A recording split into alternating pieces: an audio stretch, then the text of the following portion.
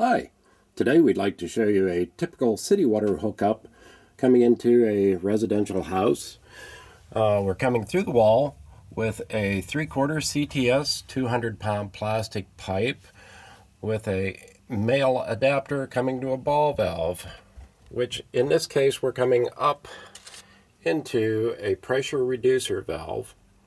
This will take us down from in this case, 150 pounds of water service coming in to reduce it down. We'll come up around. We actually have a gauge on this one. We are set at about 55 pounds in this case. So we're coming through the wall, up through the pressure reducer, and over to a gauge showing our pressure after the reducer valve. And we're coming to our house hookup where we left about 12 inches of space between the incoming and the outgoing on the yoke.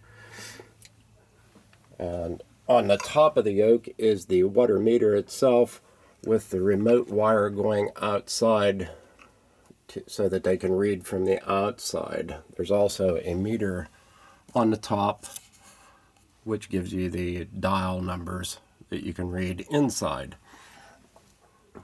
In this case, they've also hooked up a canister filter that is a charcoal filter in case the city water has too much chlorine taste. So this is demonstrating a normal setup with fittings that you can get at Keith's Specialty Store.